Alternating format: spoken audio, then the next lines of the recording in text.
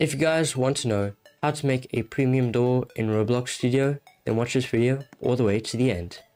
Hey guys, in today's video, I'll be showing you how to make a premium door in Roblox Studio. Let's get into it. So the scripts will be in the description, and let's get started. So first, insert a script into service, and we'll rename this to premium script, and this script will be in the description, but I'm going to quickly write it out for you. So game.players.player added, connect function player, so we're getting the player that joined.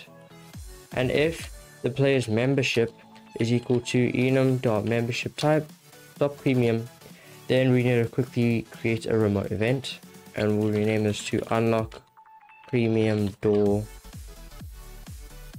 remote event.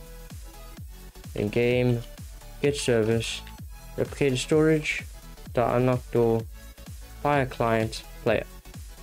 Okay, cool. So now let's create a GUI and set reset on spawn to false.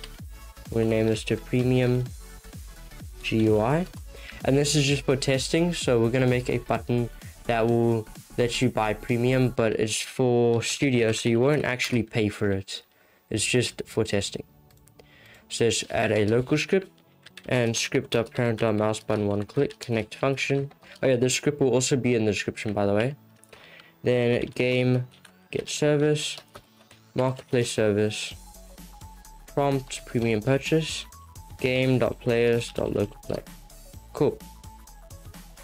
Let's close that and insert a local script into starter pack. This script will also be in the description, and we'll rename this to unlock premium door script. So game.replicated storage.unlock premium door on client event connect function, and let's create a variable for the premium door. So workspace dot premium door. Oh yeah, we need to actually make premium door, sorry, I forgot about that. So add in a part, make sure it's anchored, you can customize it how you like, and make sure that can collide is true and anchored is true, and let's just make it black, and let's get a picture of the premium icon, so like this. And then let's add in a decal onto here and paste this texture. Cool. So workspace, oh yeah, we need to rename it to premium door. Cool. And then workspace dot premium door, and then premium door dot transparency is 0.5, and then set can collide to false, and then also that decal transparency to 0.5.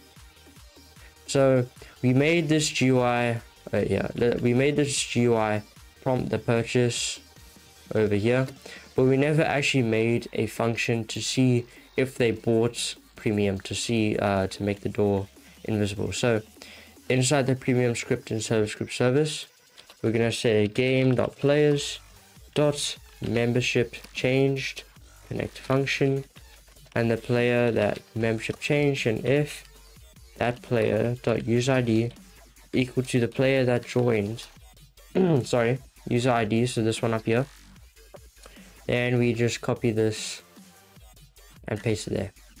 Okay, cool. So now we can close all that, and let's see if it works. So I don't have premium, so when I join I'll not be able to go through here, and if we buy premium through here, subscribe, then now the door is open and we can go through it, and you'll see on the server it's still like transparent like this, so you won't be able to go through it. Everyone else won't be able to go through it. It's only me, and you'll see I already own it, but obviously this wasn't a real purchase. This is just for studio. I don't actually own premium now. So yeah, that's it for today's video. Bye guys.